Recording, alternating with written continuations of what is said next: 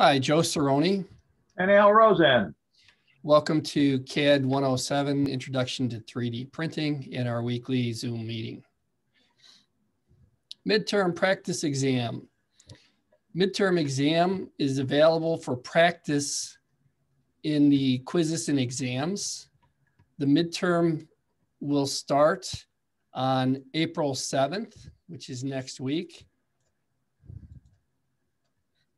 on Wednesday. And it is due April 14th at 11:30 p.m.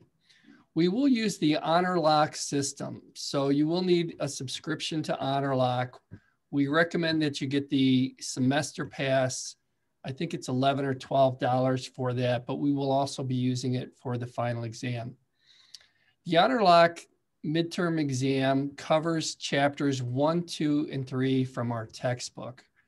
And so the textbook is Mastering 3D Printing that has the content for this exam. We're using two books. We're using a lab book, which has the projects, and then we're using a theory book, which explains how everything works. The first three chapters, printing hardware and software, printers and printable materials, printers, workflow, and software. You can find that information in the D2L content section. And here's our textbook. And then I've already opened up the first chapter. Let me just back up to it. And so the first chapter is on 3D printing hardware and software. And it goes through things like why you would use a 3D printer, advantages or additive manufacturing, as 3D printing is also known as, some of the history behind it, and then a number of just information about how the projects got started, crowdfunding, purchasing kits, when to use a 3D printer. And it also goes and talks about other technologies like laser cutting and CNC programming or CNC cutting, CNC machines, which we do all three of them over at our Skokie campus. So when we're in person, we can explore these technologies as we look at them. But as you go through and you start to prepare yourself for the exam, make sure that you read the first three chapters and then pay close attention to the questions at the end of the chapter or the review questions.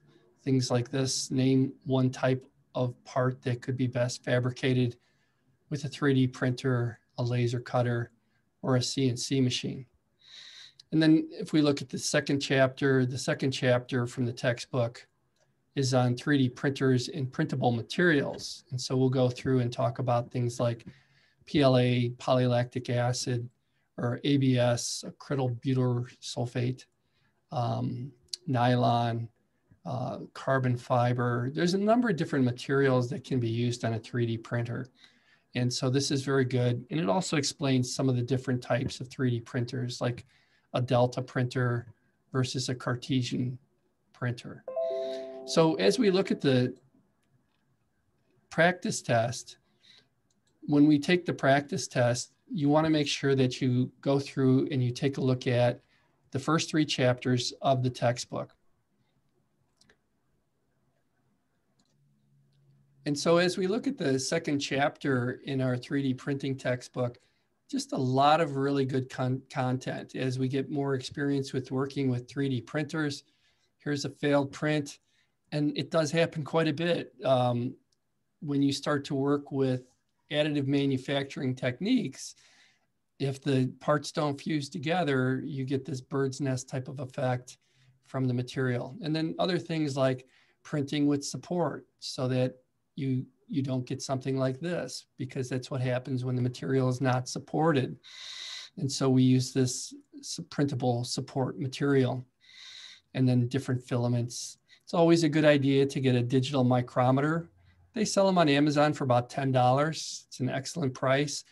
And when we work with 3D printers, the measurements are all in millimeters. It's not a imperial system. And so here's some information about the types of materials And here's some examples. And this is kind of neat because this is kind of what we're working on, a vase, and they're using the silk PLA. And the silk is really nice. It's kind of shiny. If I look at our interface, this is our vase project, and we're printing it with a support, and we're also printing it with build plate adhesion called a brim, which is this part right here. And then we're using spiralized outer contour, which is this special mode. And it's right here, spiralized outer contour, which will print it as hollow. And I just printed this project right here. Here's an example of that project. And so with the digital manufacturing the way it is today, we can do everything remotely, and the tools are set up to be able to work that way. And what we're teaching is how to go through and be able to draw the parts on CAD, bring them into the slicing software, and then to print them. And so all of these things start to come together now that we've had some time. And that's what the midterm is about. What we want to be able to do as we take a look at the midterm is to be able to understand the process more and understand more about the materials.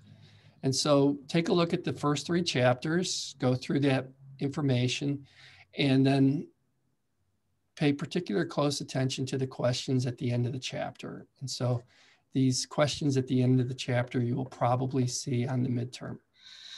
And then the chapter 3 is on 3D printing and workflow. And this is really where it starts to come together and make sense, in my opinion, because what we're doing is we're designing using AutoCAD or SolidWorks, and then we're exporting it as an STL file into our Dremel slicing software. It creates a G-code, and then we run it on a 3D printer. And so we're using these Bosch Dremel 3D printers. And so this, again, just goes through and puts the theory behind the techniques that we're going through and using. And so we've been incorporating those in our hands-on projects as we go through this project. But with the pandemic the way it is, the best we can do is to make videos and to point you in the right direction for those things. And so as you look at these chapters, make sure you pay particular attention to the end of the chapter. Let me get there eventually. Resin printers. And then, you know, just be able to summarize the information as far as these different techniques for 3D printing. Back to our main splash page, back to our main here. So the practice exam is available under quizzes and exams. And I'm gonna stay in here as I am because we did have one person who took the practice exam, and we can kind of use that as an example. And so if we look at the midterm practice exam, let's go back to our quick eval. Let's see if I can get that to go.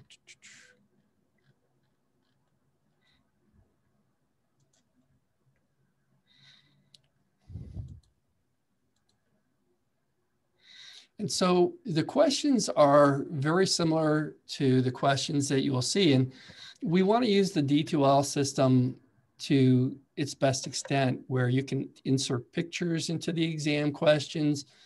You're allowed to use the book. You're allowed to use the internet. We want you to demonstrate your ability to, your knowledge within the area. And so, you know, what is stereolithography printing? How does it work? Give a brief answer with some links. And so here's a great example of a SLA printer. It hardens this resin with a laser cutter, with a laser. And then some examples of CAD formats that we'll use and what programs will create those. Examples of 3D printers. So you can take the practice exam. Al and I will go through and grade that for you. And then we'll give you that information in the feedback. And it really helps keep everybody on task. You know, so as we get into the course, we're at the midpoint of the course. Take the practice midterm. It's not required. You don't have to, but it's recommended. And so that will be active on April 7th. And when you take it, you'll need to use the honor lock system, which means you'll have to have a webcam. Essentially, you need a webcam and a photo ID And so once you have the account, you can show your ID to the person on the other end of the proctoring. They'll verify your identity, and then they basically monitor you while you take the test to make sure that you're the one who's taking the test. Okay, with that, last week we released the Lab 7 project of the small box. This is a nice project, and we're still waiting for everybody to kind of get caught up with this project. Most people have the first 5 projects done. And so this project, I'm not sure if it's due yet, but I'll check in the outline of topics. But it's really just a really nice project. And we're starting to get more into branding and labeling a lot of our projects. And so as we go through and we look at these projects, we're taking them from our projects book. And the projects, you can vary your designs. You can go and you can create them, you know, with this twist and a loft. Depends on your CAD skills, but we made one that's fairly simple. It's 100 millimeters by 100 millimeters. You can twist it to 25 degrees if you want. And it's 80 millimeters tall. And we have a CAD project located right here in a tutor file so that the students can go through and create those programs themselves. And so if I open it, there is a video on how to work this project, but you can kind of see we're starting to brand them. And so we have this oak leaf, and then what we have is the ability to imprint or create these different logos on that. And what I'm finding is that the 3D Builder is an excellent tool for branding things now. Is that you can use 3D Builder to imprint on your projects. And so if I were to export this, and I'm just going to export it to my downloads. And I'll just do the bottom of the box here. 3D Builder is the Microsoft product, and it's excellent. You know, Microsoft seems to be able to anticipate where these markets are going. And from what I can see, they're expecting everybody to be 3D printing. And so here's one of the projects that one of the guys did. It's the vase project. And you're able to imprint on it. And so I imprinted that because I get a lot of projects and some of them look a little too similar. But if I go and I open up the STL project from my downloads,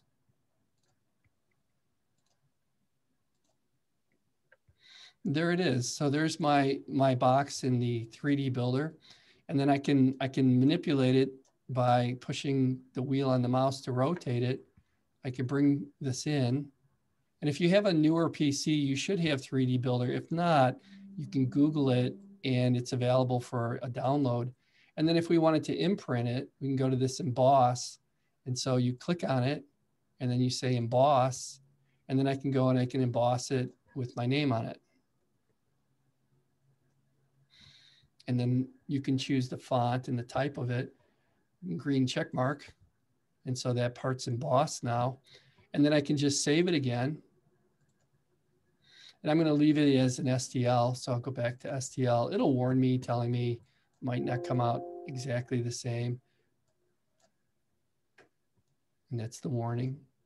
And then when I go into my Dremel software, I'll take this one out. And then I'll turn off the spiralize outer contour, because if I bring in the part, it will just do a hollow box. And we'll come here to our downloads. There it is. I can bring in this one. And so there's my box. I can prepare it. And you can see I've got support material. I don't think I really need the support material. It'll probably print a little faster. And here we've kind of branded it. I've got my name on it. So then if I print out a lot of people's boxes, then you can imprint your name on it. And that's just a quick, easy way outside of using CAD to go through and brand that. If I wanted to take off the support material on it, I can get rid of those blue lines and I can see how long it'll take. This is a fairly large box. This is a 9-hour print. We usually scale them down a little bit, but we have a brim on it. This helps the build plate adhesion. And then if I can find where the support material is. I believe it's up on top, Joe. There we go. And I just keep getting these pop-ups lately. And then you just prepare it again.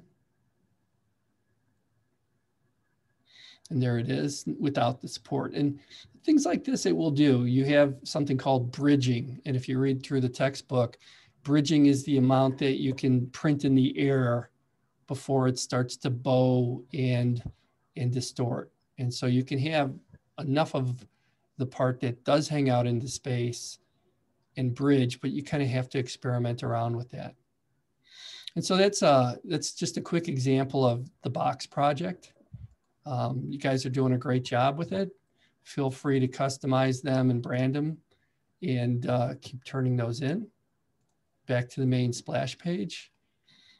The other projects have been released, and so I do have a couple of people that are just cranking right through them. And you can do all the projects in the text if you want. We'll print them all. And I have been bringing them over to the Skokie campus so students can pick up their projects in room P130, which is the CNC lab. And I've got them out there for you. Let me know if you're coming, when you're coming, and I'll make sure that your parts are ready for pickup, because you will need to sign in and sign a waiver regarding the COVID. I don't know what would be called it. I guess we call it the, in order to come into the campus, you have to check off that you're not experiencing symptoms of COVID. Okay, with that, I think we're pretty well on task. So midterm practice exam is available. Work on the lab number 7, the small box. If you have finished it, lab number 8 is available. It's pretty cool. It's a tape holder, tape dispenser. These are always disappearing. And I kind of like this textbook because the author seems to have like a desk organizational theme going. And so we've got our pencil holder, we've got our memo pad holder, we've got our tape dispenser, and you can have all of these 3D printed and customized.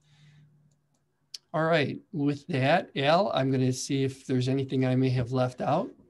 You did a fantastic job, Joe. Sounds good. So with that, I'm going to stop the recording and we'll open things up for questions.